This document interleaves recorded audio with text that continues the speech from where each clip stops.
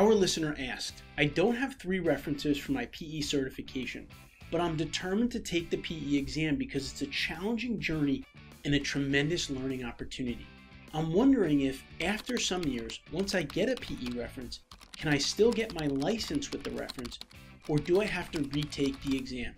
In other words, how long is the PE exam passing valid? Great question, and thank you for reaching out. First, let's address the length of the validity of your PE exam once you pass. When you pass your PE exam, it's typically valid for 4 years from the date you pass the exam. This means you have a 4-year window to apply for your PE license using that exam result. However, there's a bit of flexibility depending on the state you're in. Some states allow you to extend your PE exam passing validity for an additional 2 years under very specific conditions, such as completing continuing education courses, for example. Now, keep in mind that these requirements vary from state to state, so it's crucial to check with your state board of engineering for precise information. Now, back to your situation with the missing references.